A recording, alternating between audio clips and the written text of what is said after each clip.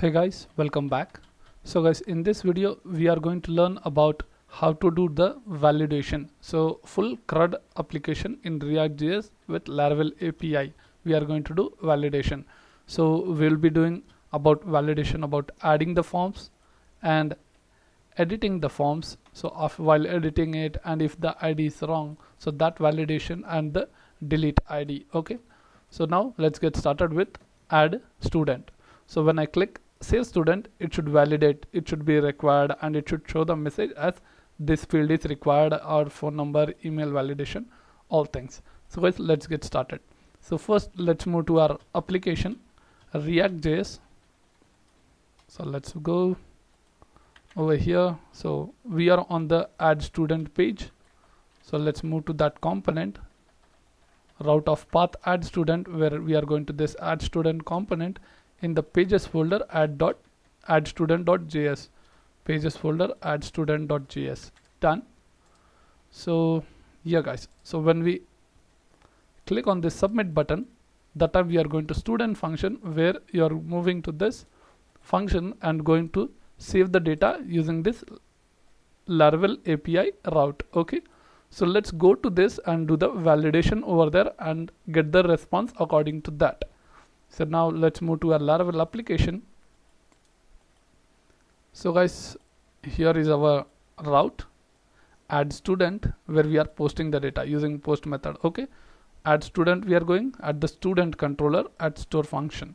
So let's move to the student controller, which we have created over here, and at store function. So this was the function to store the data, guys. So now before storing, you need to validate all the fields. So let's begin with that. First, create a variable called validator. Validator is equal to where validator scope resolution of make open and close function. And now guys, over here you need to start with the $request of all input fields, where you are going to get in this array. Okay, let's make this over here, and now call your all the input fields name, like paste the name. So this name is nothing but your input field request, so this name will be there. After this, you are going to give the validation, which I want to be required, and we'll give max length :191, copy and paste. Next is scores, so I'll paste the same validation. Next is email, so you are going to paste email and mention the email also over here. Done. And then phone number, so let's copy this and make phone over here required, and we'll tell this as max 10 number and minimum also 10 number. Okay, so instead of this email we have to put numeric. Done. So now guys, let's check this is in a if condition. After this, give if $validator fails, fails fails function, then you need to give else. If it fails, then you are going over here, else you are saving the data. So let's make little front and close the else condition. Done. And to return the message, we are going to copy this and paste back, and let's remove this and make one unique variable called validate_error, and over here you are going to paste all the validator message. So let's copy this validator of messages. Okay, so it's messages, not message. So guys, now let us test this. So before testing, let's go. So guys, now let's get back to a React app by taking this variable validate error. So let's go. So guys, once this is success, the response is correct, it will tell 200. If there is some error, then you are going to move to else condition. So let's go in the else condition and print this. So first you are going to state the variable for error list. So let's define that. This dot set state open and close bracket and curly braces. Then you are going to create one variable called error list colon whatever the response you are getting. So response dot data dot the error list you are getting. So let me just show that this validate underscore err.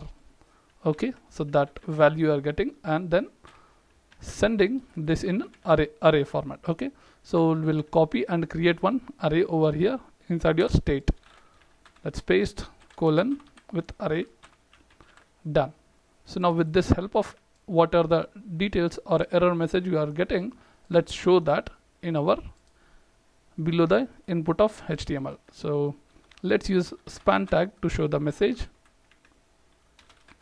Design the class using bootstrap classes text danger, and open and close curly brace, paste it over here.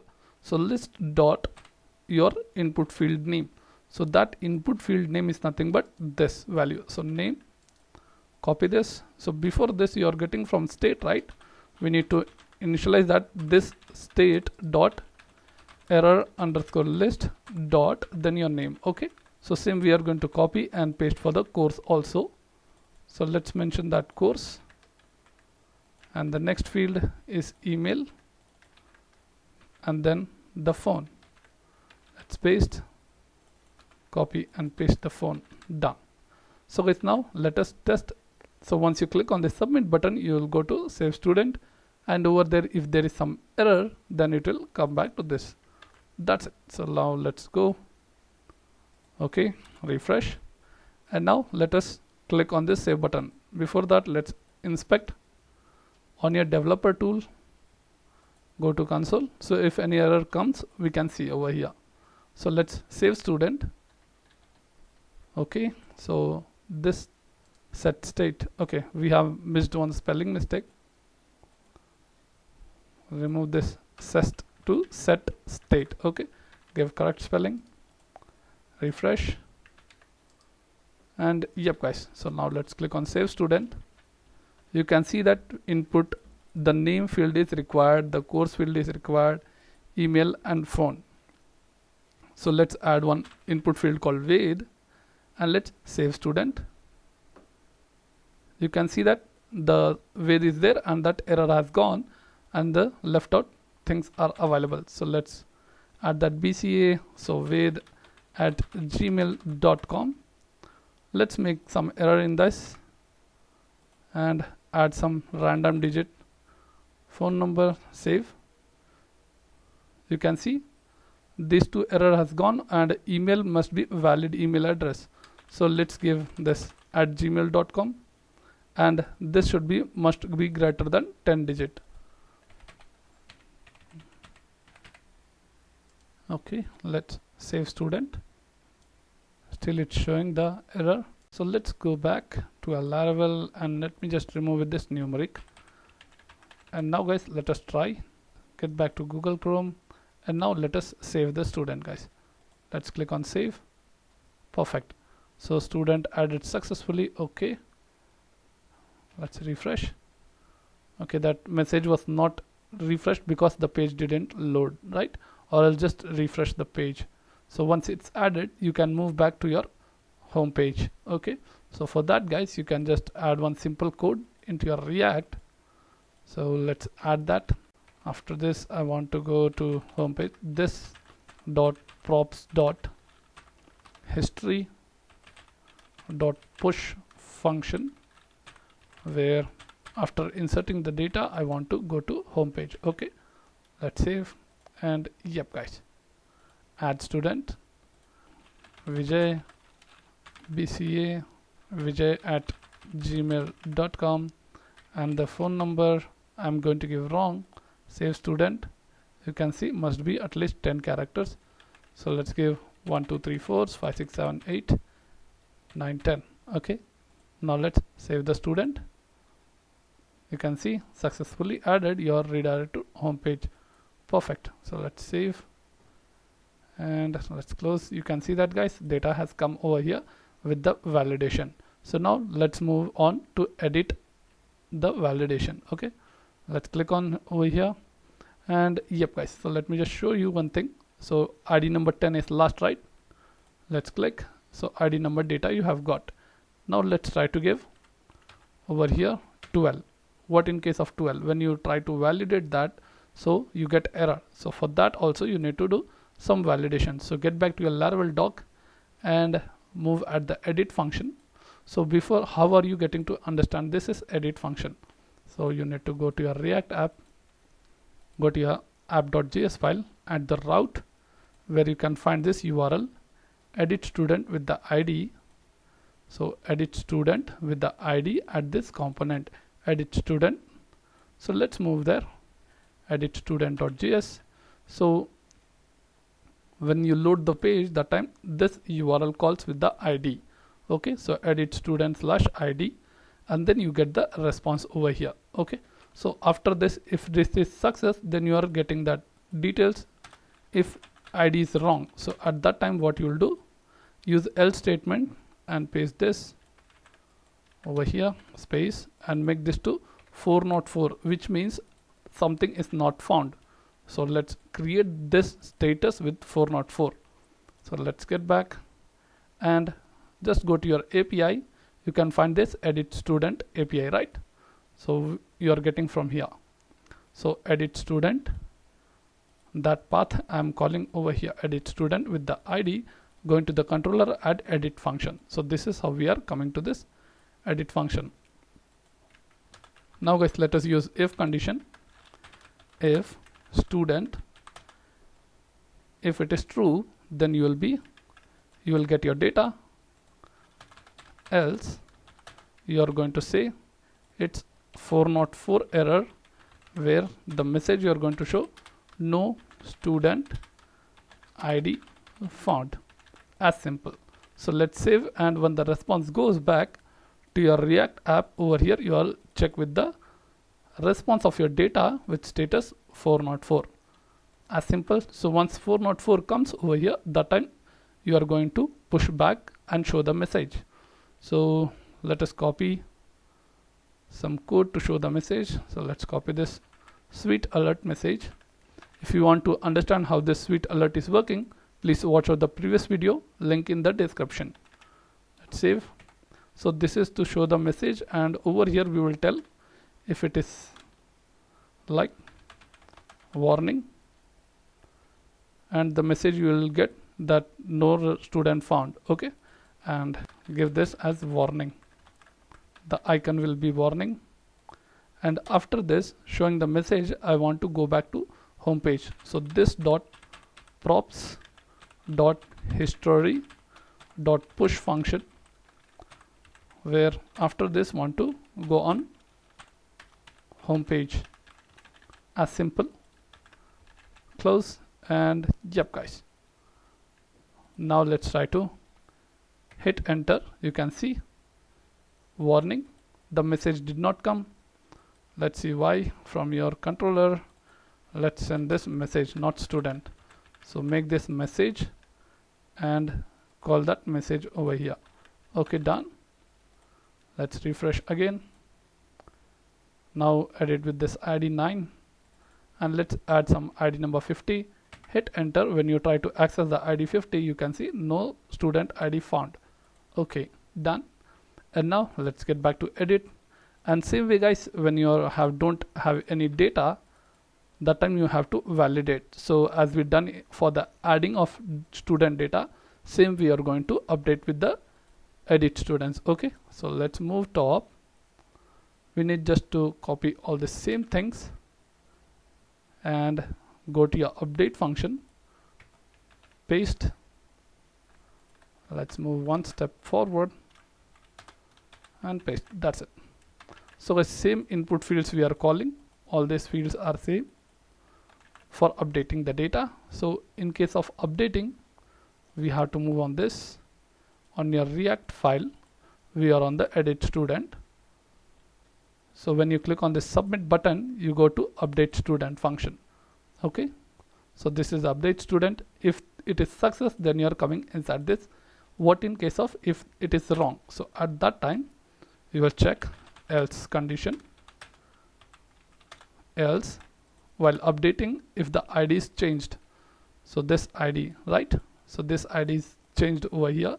So for that case, you are going to copy the same code which you have just for the done for edit. Let's paste. So if status is 404, then you have to show this message warning and push to history. Else, so for this else condition, what about this showing the message? So first let us set this 404. Let's get back. So now you are finding this ID, right? If ID is sent wrong, at that time you are going to use this if else condition. Cut one step forward, paste, is else, and the same message you are going to print. So let me just copy from top that no student ID found over here. Done. And now guys, this will be your 404 error. So if something goes wrong, it will come here. If the validation error comes, at that time you will go over here in the else condition. So as we did for add student, we'll copy from there itself. So let's copy this code, state, set state of this, whatever the response that validate error is coming, we need to copy and create one state error list with the array. Error list with array. Done. And use this to display your messages in your input fields. So as simple. So same way guys, we are going to use that span tag and design the class text field using class called text danger. Open curly, this dot state dot your error list, from there dot your input field names. Okay, so copy paste. This will be the course and this will be your email field. Copy paste. This will be your phone. Okay, phone. Save. And now guys, let us test. Refresh. And now let's submit. You can see updated successfully. Now let's try to edit with other data where we'll take this. So we'll check with this ID number 3. Let's click on update. You can see at least 10 characters, and this button is disabled. So let me just enable that. Comment it. Yep guys, let's refresh. Okay, now update student must be at least 10 character. Let's give 1 2 3 4 5 6 7 8 9 10. Okay, now let's update. Perfect, updated successfully. Okay, and we want to go back to the home page after updating that. So this was the message. Once it is success, I want to go back to this dot props dot history dot push function to home page after saving the record. Okay, showing the message, and I want to go back. So let's comment it because we are not using this. And now let's try to update. So guys, I'm going to change this as BCA CSC section and update student. Perfect. So updated and student updated successfully, and back we are over here. Cool. So guys, for this delete also you can validate as same thing. Okay, by checking that ID. So guys, we have successfully completed how to do validation in React.js using our Laravel API. So guys, thank you for watching this video. Please subscribe, like and share.